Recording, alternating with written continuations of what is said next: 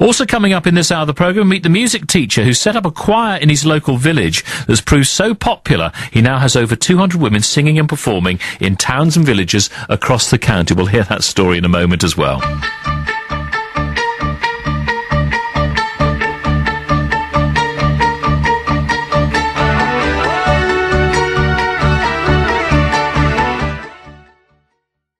If you fancy a bit of a sing, I'm going to tell you about some choirs that have sprung up across the county. Going to meet a music teacher. He set up a choir in his local village. It's proved so popular, it seems to have grown and grown and grown. We'll hear more after George Michael. Well, I guess it would be nice. Before all of that, though, fascinating story, this one. I'm going to meet a music teacher who set up a choir in his local village.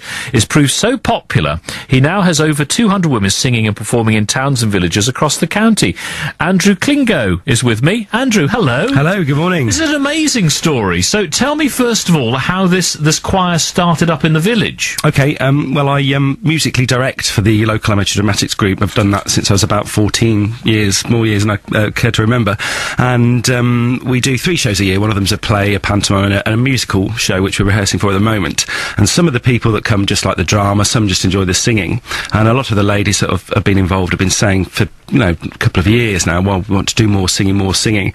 So I set up last July, I booked the local village hall for 6 weeks, just an hour and a half a week on a Friday evening to get people together and have a sing. Just ladies. I wanted to keep it have some sort of niche in there, and that just seems to have worked very well. So we opened our doors July the 8th, 2011, and on the first evening we had about 55 people that have come for that first session. And for the first evening? For the very first evening, yes, it really was just... We sort of got 40 registered because we asked people to call in and register a place, so we knew roughly where we were at, and if it was indeed worth doing, remarkably.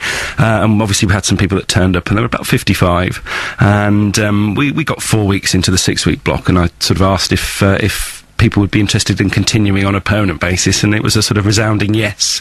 And from that, people that had come to the Langtoft class had said, well, I actually live in Bourne, or I actually live in Peterborough, or whatever, do you think we could set up another one?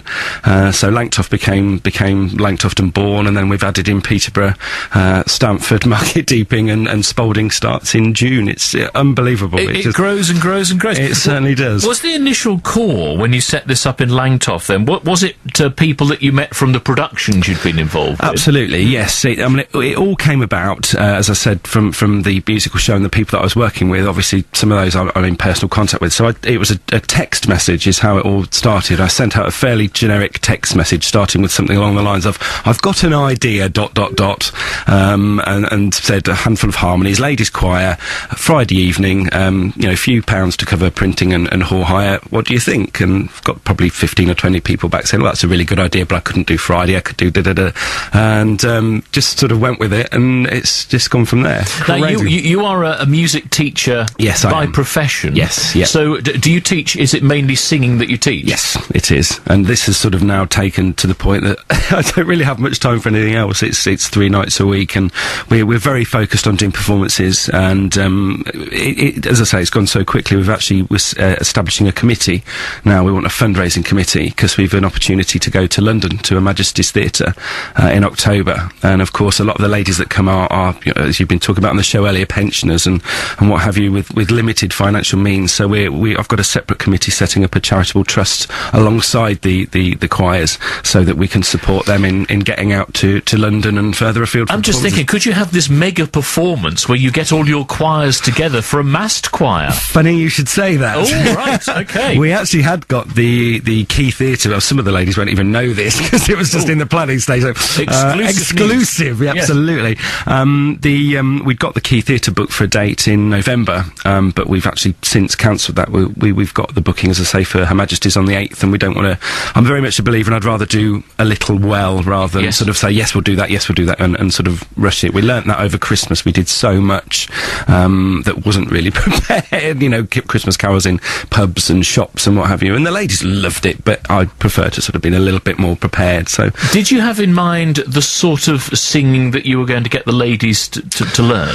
Yes, I think because don't speak out of turn or what have you, but some sort of people, you mentioned choirs, and they get a sort of a stereotypical idea that it's quite highbrow and you have to sing very high and it's all classical music. So I was very sort of set on not going down that route at all and keeping it very, very fun, very light. Most of the stuff we do is musical theatre songs. We've done all that jazz from Chicago, Movies Were Movies, Mac and Mabel, stuff from Evita. We've done some Mamas and the Papas. We're trying to keep it not quite so highbrow. We did a Bach piece in the very early days, but it was lovely, but it's not one that they request to go back and do. And is it something that anybody could turn up for, or do you expect somebody to have at least a bit of singing? Absolutely experience? not. No, all of our advertising material and the website, it all sort of says that there's no experience isn't required at all. We just ask for people to come along and be willing to have a go, to be enthusiastic, and you know, possibly step out of their comfort zone. We don't ask anybody to audition. We won't ask people to sing solos. It's all about coming, having a good time, and just getting the health benefits from singing in a choir and the social side of things. And it seems to work. I mean, some of the ladies come, and I'm sure that they get their folder in the back seat of the car and they get it out and they come and sing, and then it's there till the next week, and that's fine. You know, it works. Some the ladies we've got sing in other choirs, church choirs, and attend all of the rehearsals that we do, and, you know, are really, really thriving on the fact that we've got so much going on. It's brilliant. Stay with us. Lots more to talk about. We'll find out about your musical background as well, and talk a bit more about the choirs that you're actually working with at the moment, and also talk about perhaps when we might be able to hear the choirs performing themselves. We're chatting about this. Is an amazing story. You set up a small choir in the village, and it grows and grows and grows. More details in just a moment. Before that, though, we're chatting with music teacher Andrew Klingo. An incredible story. He decided to set up a ladies' choir in the village of Langtoft near Bourne, but it's grown and grown and grown. And there's a new group which will be starting up on the 2nd of June. We'll talk more about that in a moment. Let's talk a bit about your musical background yourself. So was it singing? Was it playing an instrument? Where did it start for you? It started for me at school. I had keyboard lessons back in the...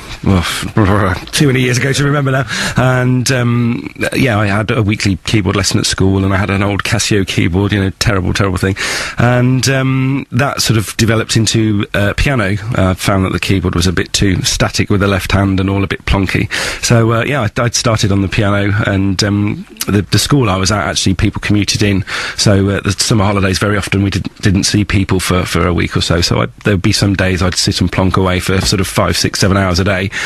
Playing what sort of things? I had it was a piano course called the Complete Piano Player, which I still actually use for some of my lessons, and I just sit and plonk away. So it's things like The Winner Takes It All by ABBA and Edelweiss, that sort of stuff. Nothing too classical. I've never been a fan of playing classical music. Enjoy listening to it very much, but in terms of playing But that's quite encouraging and satisfying. I was just saying to you that my youngest son took up guitar last year, and the fact when he came back from his first music lesson, he could play us tune. Rather than just coming back and saying I can go up and down these scales, he came back and he could play a tune from his very first lesson. Do you think that's quite key, even now with your singing tuition, that people come away from the experience feeling, I enjoyed that and I could sing that song? Yes, absolutely. As I was just saying to you myself, there's only been one song that we sort of haven't continued. What was the song?